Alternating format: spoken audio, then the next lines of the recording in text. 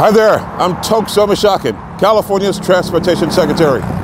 Pretty excited to be at the foot of the Santa Monica Mountains at the 101, the US 101, where the world's largest wildlife crossing is coming across 10 lanes of traffic. We're making significant headway in this effort. Several of the 82 girders that are going to be crossing this highway are now being put in place.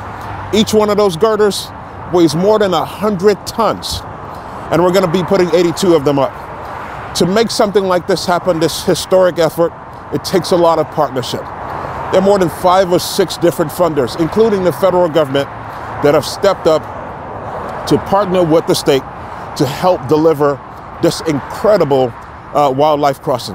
A lot of thanks goes to Governor Newsom and his leadership as well, where he was here for the groundbreaking and he's prioritized this crossing being done.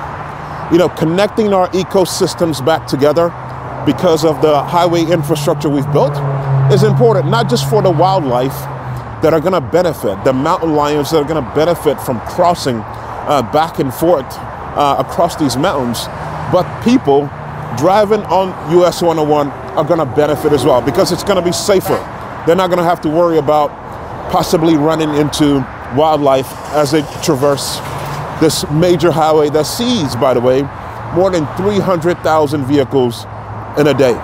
So we're excited as a state to partner with the Annenberg Foundation and many other funders who have come together to deliver the world's largest wildlife crossing down here in Southern California between Thousand Oaks and Calabasas.